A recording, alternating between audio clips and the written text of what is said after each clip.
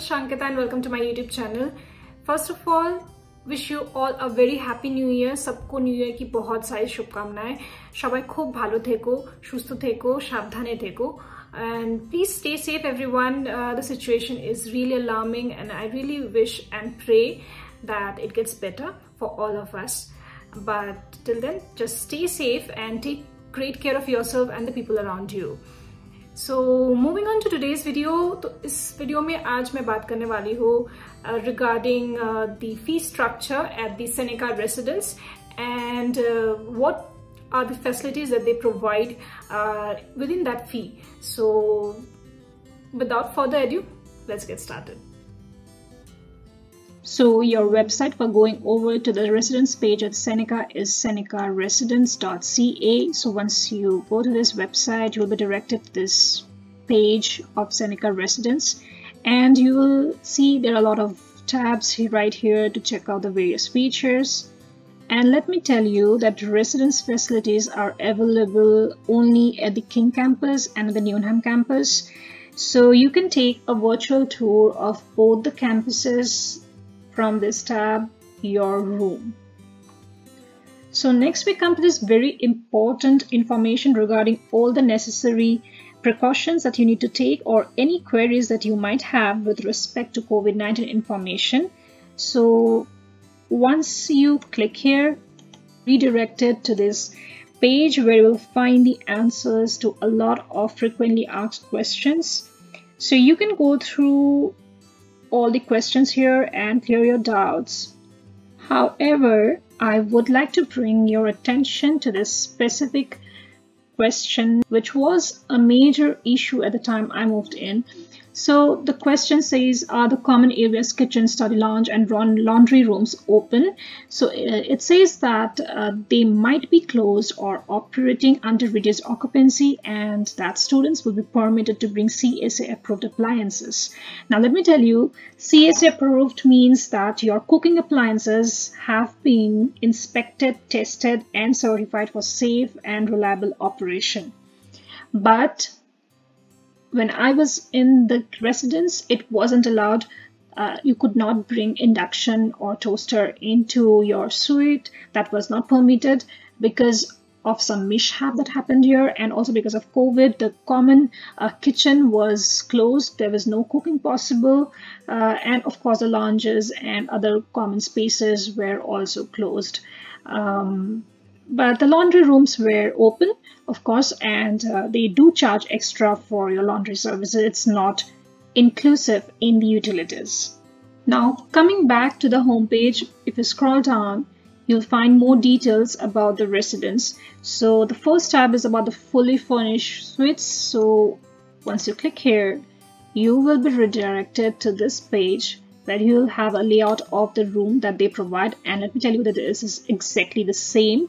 So here is the main entrance to your room and then you have this common kitchenette and then you have a common washroom and then you have these two rooms over here. You are provided with a double-sized bed and a study space with cabinet storage and you have a closet and Wi-Fi and TV and all of the utilities are included in your suite rent. So you do have, like I said, that the residence is available on the King campus and the Newnham campus, and you have the details of all the rooms and the kitchenette and the bathroom here listed below. So go through it in details and see for your preferences. So next we come to these all-inclusive rates, and once you click here, this will take you to this page. So as you can see, here are 3 listings for the residence fees. However, I'm going to talk about this particular academic year 2021 to 2022. That's from September 5th of 2021 to 23rd April of 2022 because I made the payment for this duration and I have a fair idea about this one. So that's what I'm going to talk about in this video. Once you click here, you will be given 3 options. And let me tell you that I applied for the option 3, which was not the correct option because I later came to know that these are for only the OSCP applicants, and OSCP stands for Ontario Student Assistance Program, and you can only qualify as an OSAP applicant only if you are a Canadian citizen, or you have a PR, that's a permanent resident card, or you are a convention refugee or a protected person. But I did pay for this one and I don't know how it got approved.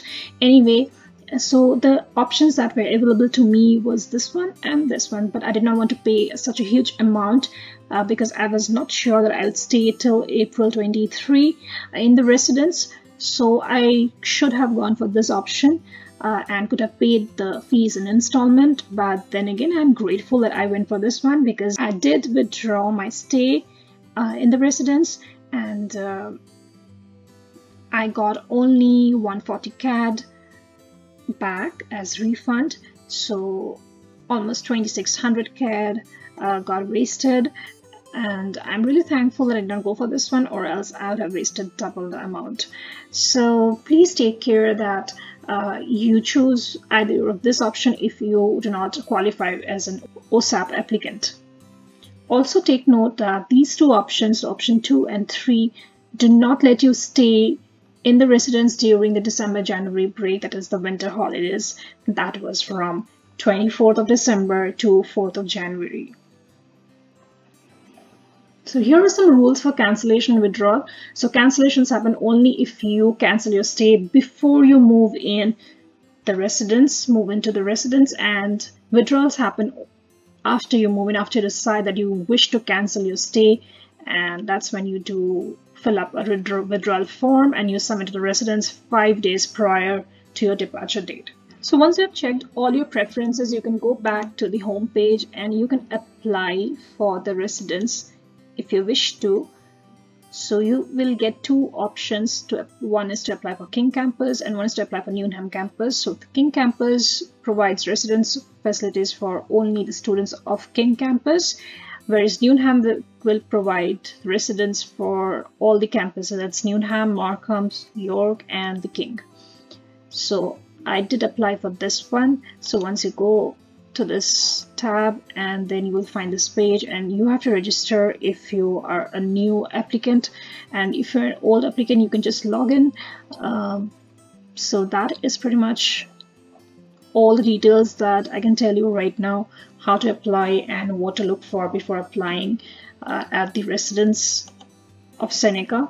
You can have all the details listed in this tab, and also you can check out some testimonials if you wish to.